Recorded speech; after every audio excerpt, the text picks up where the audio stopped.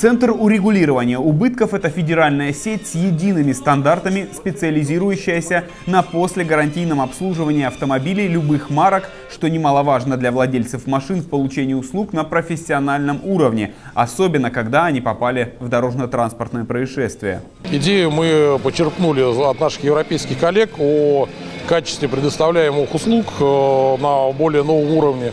А вообще в течение ближайших 2 лет у нас каждый из единых центров урегулирования убытков должен превратиться в некий формат как МФЦ, то есть для автолюбителя от продажи автомобилей, покупки полисов до ремонта, перепродаж, проверки автомобилей, то есть абсолютно все. Подобного рода компании успешно существуют в Европе. Единый центр урегулирования убытков в Азове, как и в ряде городов России, создан по их образцу. Всего открыто 11. Здесь автолюбителю окажут полный спектр услуг. Что же касается помощи при дорожно-транспортном происшествии, то на место аварии абсолютно бесплатно выезжает аварийный комиссар. Есть целая процедура, то есть производится видеосъемка, фотосъемка места происшествия, фиксируются повреждения автомобиля, расположение автомобиля на проезжей части.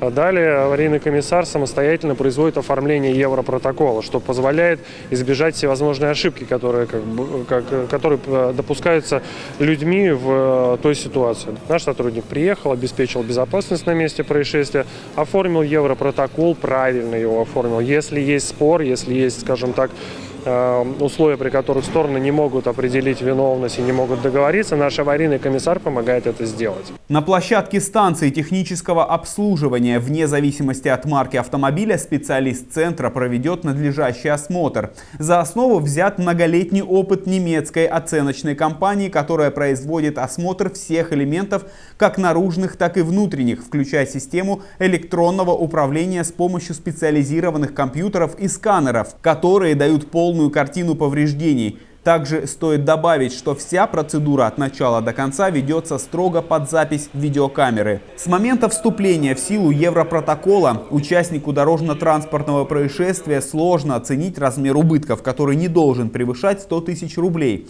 В этом случае поможет разобраться аварийный комиссар. Автовладелец может самостоятельно обратиться в центр, задача которого за короткое время урегулировать все конфликты, включая страховой случай. На сегодняшний день в страховой компании можно потратить 2-3 и более количество времени.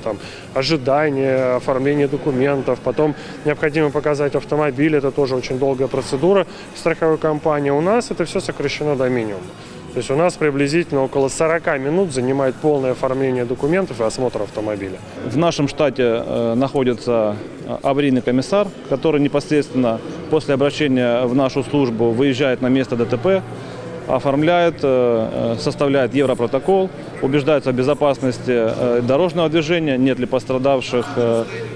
При ДТП, если необходима помощь, то вызывает определенную службу.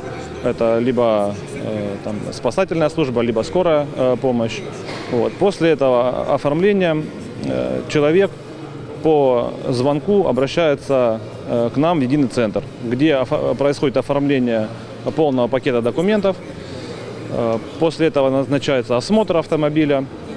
После осмотра тогда принимается решение по его ремонту. Единый центр урегулирования убытков расположен по адресу Кагальницкое шоссе 4, территория станции техобслуживания Донавтосервис.